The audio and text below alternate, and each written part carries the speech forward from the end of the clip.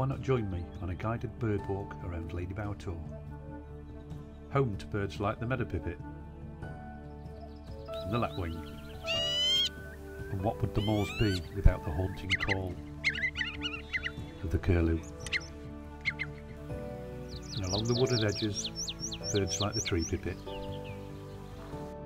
And as we leave the open moorland, we'll enter the ancient oak woodland of Ladybower Wood. Home to the spotted flycatcher, the redstart and the nuthatch, and the star of Ladybower Wood, the pied flycatcher. So to book your place, visit www.derbyshirebirdtours.com, and I hope to see you soon.